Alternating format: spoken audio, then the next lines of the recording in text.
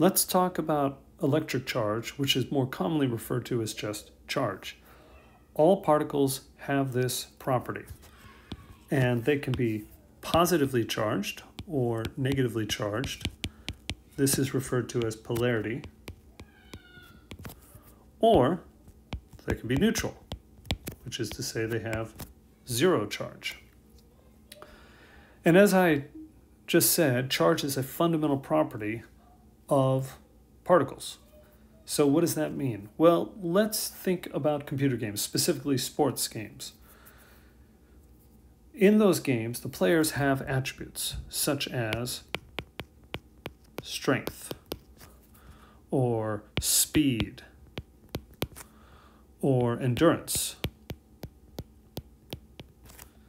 And they'll have a value, say, between 0 and 100. So perhaps the strength is 90, the speed is 70, the endurance is 65. These attributes and their values dictate how that player will interact with everything else in the game. It's the same for particles. Particles have fundamental properties, of which charge is one. And these properties dictate how that particle is going to interact with the rest of the universe.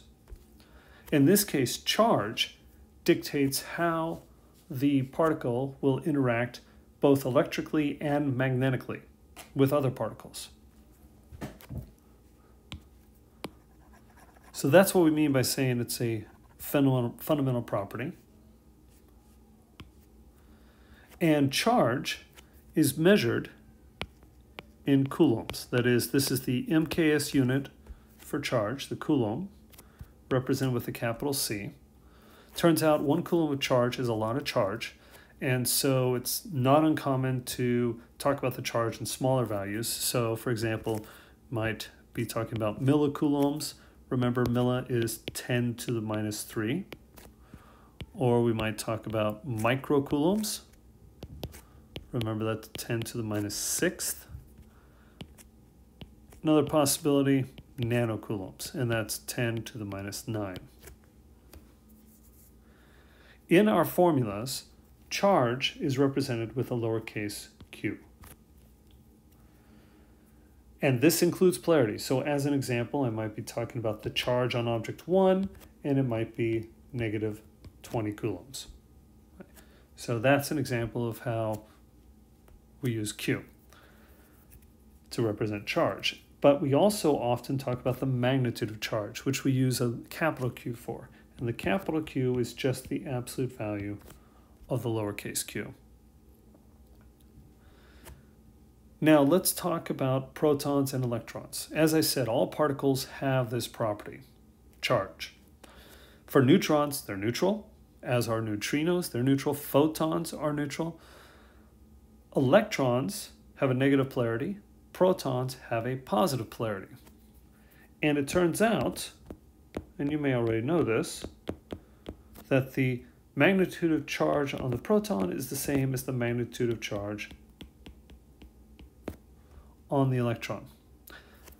This is a very important fact. Since the electron has a negative polarity, the proton has a positive polarity, that means it's possible to have atoms or molecules that are neutral, that are perfectly neutral, because these can cancel out. Of course, not all atoms and molecules are neutral. Some of them are positively charged or negatively charged, but it's possible to have neutral atoms and molecules because of this fact.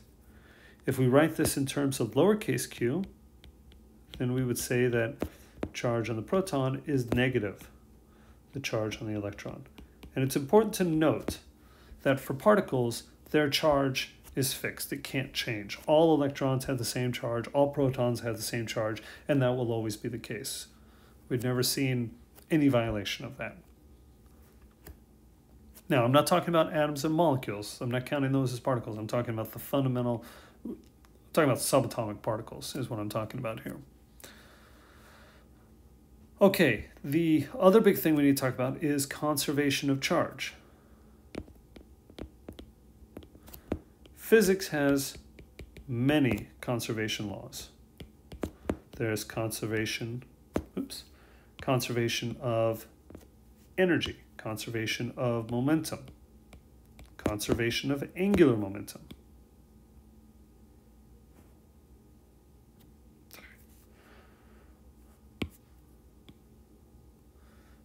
And what it means to be conserved is that the total amount in the closed system never changes.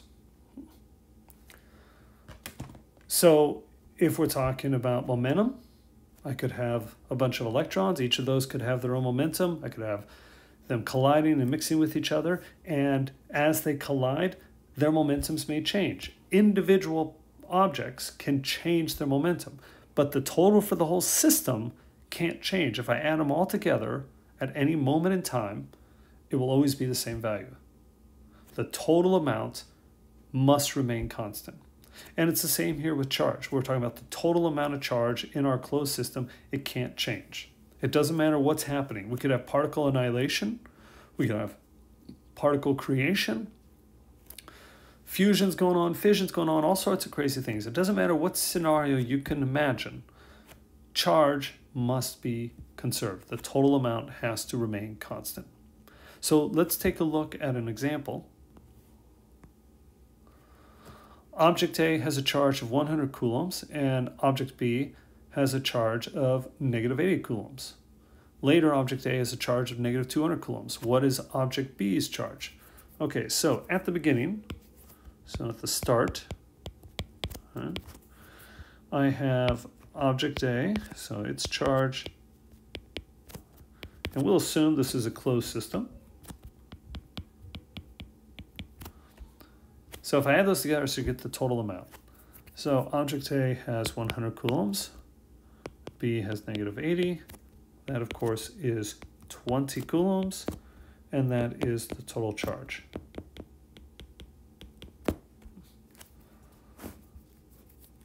Now at the end, same thing.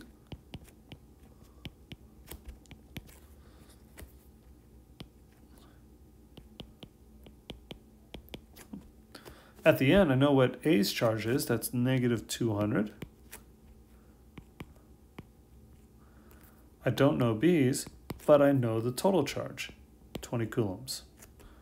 And so I can solve for B and get 220 coulombs.